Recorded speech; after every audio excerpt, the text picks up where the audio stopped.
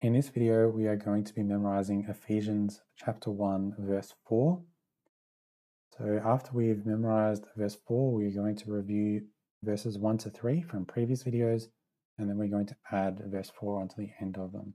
So if you haven't watched those previous videos, I will direct you back there now.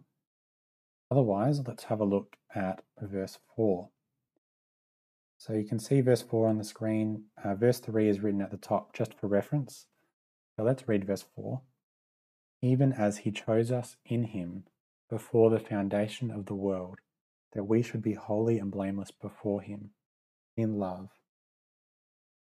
Okay, verse 4 obviously begins halfway through a sentence, it finishes that sentence, and then begins a new one. And we'll get to that, but let's have a look at the wording of verse 4. Even as he, who is this he that Paul is referring to? Even as he, well, if we go back and read verse 3, we see that he is the God and Father of our Lord Jesus Christ. We move on, even as he chose us in him. Now, that word chose is something that God has done. And it's interesting because in verse 3 again, we see that God has blessed us. And now we see in verse 4 that he chose us. Now, if we look at he chose us, we see in the start of that second line in verse 4 that there is a reason why God has chosen us, even as he chose us in him before the foundation of the world, that, this is the reason, we should be holy and blameless before him. And then the passage will go on. But when we look at this verse 4 again, even as he chose us, who is the us referring to? Well, if we go back again into verse 3, we see that us is the same us as the us who was blessed, who has blessed us in Christ. The us is the people of whom the Lord Jesus Christ belongs, our Lord Jesus Christ. It is also noted by the word we. So the us, even as he chose us in him, follows on that we should be holy and blameless. And we also see, if we continue looking at that, that it is even as he chose us in him. Now, who is this him? It is the Lord Jesus Christ, or our Lord Jesus Christ, as verse 3 writes it. And we notice as well in verse 3 that it says, who has blessed us in Christ. And again in verse 4, the start of the verse says, even as he chose us in him, that is in Christ. So we have this similar theme. In both cases, it's something that God has done for us. He has blessed us. He has chosen us. But in both cases, it says in Christ or in him. That's going to be a theme we're going to see a few times. Even as he chose us in him before the foundation of the world. The word foundation implies something that you put down first, or you begin to build on top of it. So when it says that God chose us in him before the foundation of the world, that's really saying that for the beginning of the world, before the first parts of the world were put in place, God had chosen us. And that's why I've underlined those three words. Foundation is referring to the world, foundation of the world. The word before is interesting because foundation normally comes first. So let's read through that first line again. Even as he chose us in him before the foundation of the world. And the last line of verse 4, that we should be holy and blameless before him in love. Okay, those two words, holy and blameless, as I've already mentioned, they are the reasons why God chose us, even as he chose us in him before the foundation of the world, that we should be holy and blameless before him. And again, who is the him? or that him in this line is again referring to God, the God and Father of our Lord Jesus Christ. As I've already mentioned, there is a new sentence beginning at the end of verse 4, in love. And this is again something that belongs to God. It was his love, as we're going to see. But we'll talk more about that as we go into the next video, Ephesians 1 verse 5.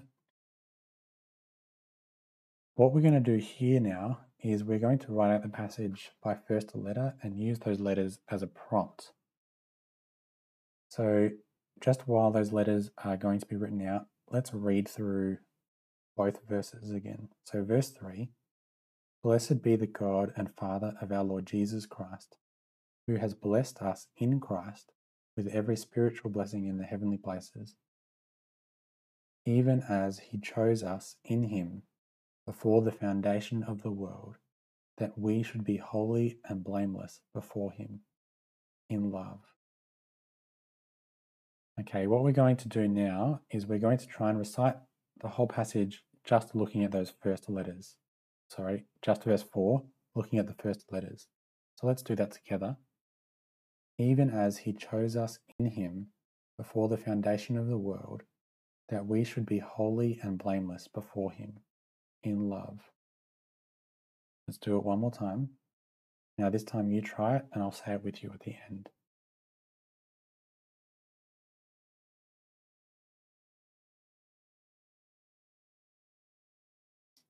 Even as he chose us in him before the foundation of the world, that we should be holy and blameless before him in love. Okay, so that brings us to the point where we're going to remove all of the visuals and just look at the first letters. You can see them on the screen now. So I'd again encourage you to recite it from memory if you can.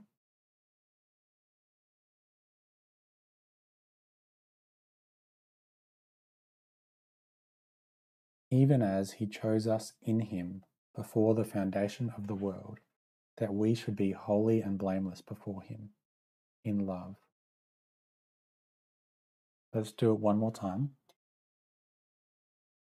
Even as he chose us in him before the foundation of the world, that we should be holy and blameless before him in love. Okay, see if you can do it this time.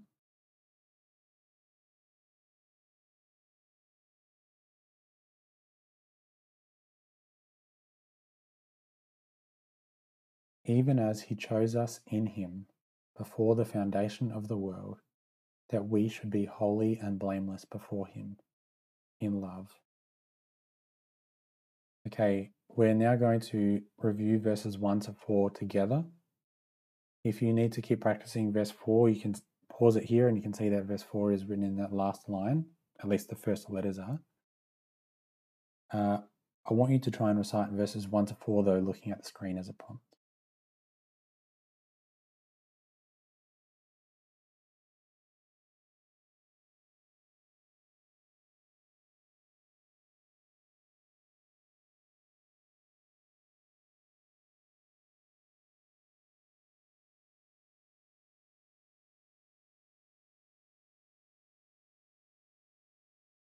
Paul, an apostle of Christ Jesus, by the will of God, to the saints who are in Ephesus and are faithful in Christ Jesus. Grace to you and peace from God our Father and the Lord Jesus Christ. Blessed be the God and Father of our Lord Jesus Christ, who has blessed us in Christ with every spiritual blessing in the heavenly places, even as he chose us in him before the foundation of the world, that we should be holy and blameless before him in love.